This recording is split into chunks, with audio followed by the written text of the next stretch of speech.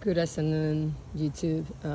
This is your American Cuban coming at you.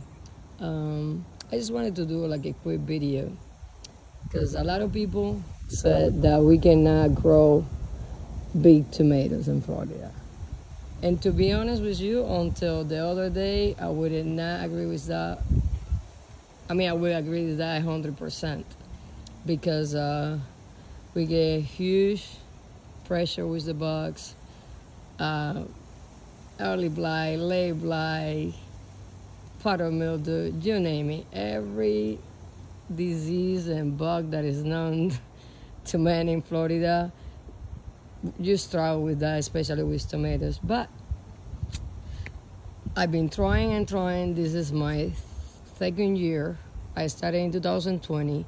I made a huge mistake, not to say the least. I think I made millions of mistakes, and I learn every year more and more.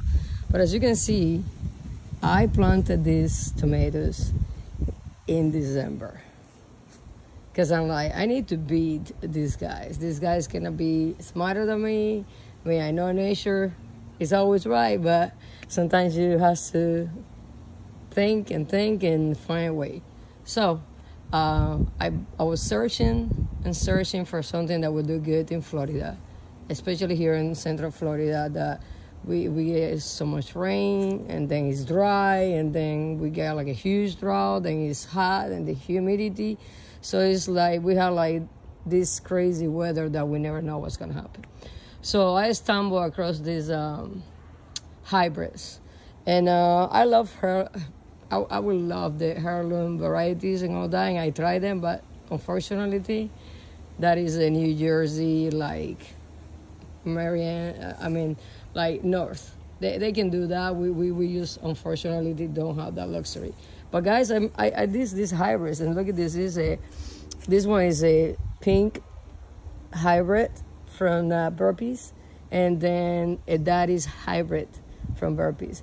And if you can see, I mean, it's not too bad for being in Florida. I mean, it's not a cherry tomato, guys. And this is, look at this. It's like everywhere she is loaded. Something that I will say, I think I have helped my whole experiment. Look at this. Look at these beauties. They're beautiful. And I think what it has helped a lot, and you see it's loaded. They loaded everywhere you see it.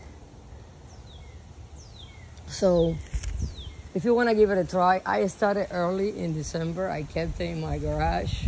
I would put it outside in my little greenhouse out there, if you can see it, and then put it inside in the garage again at night because it was too cold. And then finally I planted it last month at the beginnings.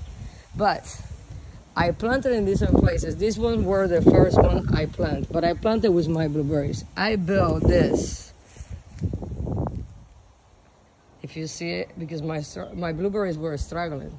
So I built this. I put a bunch of branches and, you know, in the bottom, and leaf and pimas and a lot of stuff, just to make sure I got enough biomass in there, like it will decompose, and then it will be good matter, you know, like compost, you know, when they reach that. And then I make sure the mix that I did for this bed has a lot of acidity. So the pH is probably between 5.5 to 6.5. And I try to keep it like that. I sprinkle a little bit of acid. It has a name. It's like a acidifier for the soil. So I buy in Amazon. I buy in like a big bag, and then I have subscription, so it comes every 3 months. But I think they just like the acidity, the tomatoes too.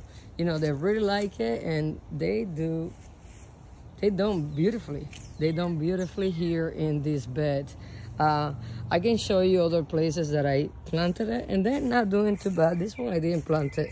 This one is a pink hybrid tomato, and you know, I planted it like 2 weeks ago. I had it for like 2 months in a pot, and I changed the pot until, it was time to put it, and it's doing really good. It's been 2 weeks in the ground. It's already, so I think this might be the variety that will do good for us here in Florida.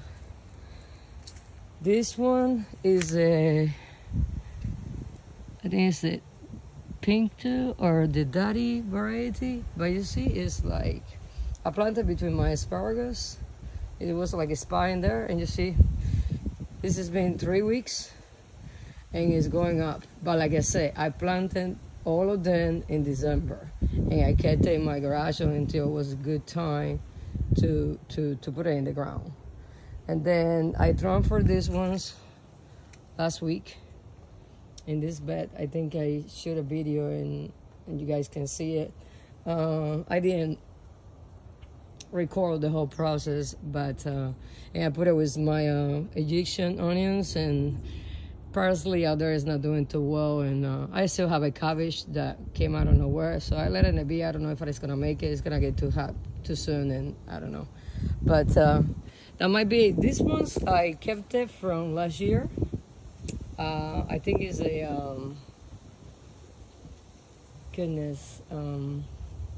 a brandy boy and something else, and they be in the ground. I fed them, and they have garlic and Egyptian onions around for pets and all that, and they're not doing horrible, but they should be full of tomatoes, and they have plenty. But if you compare it to those over there, it is not even close to the success.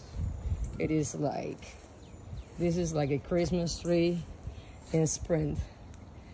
Just wanted to share this with you guys. I mean, sometimes you just got to be patient and do a lot of research.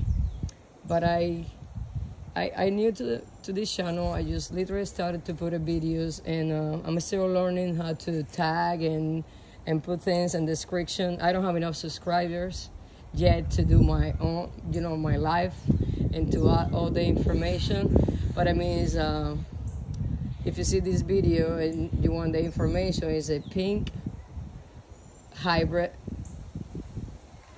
from Burpees, and the other one is a daddy hybrid from Burpee also. I think it's another variety, but doesn't come to my mind right now. But give it a try. As you can see, they do good, and keep the pH low, and that might be the trick. You guys have a great day. Until the next time, keep on growing.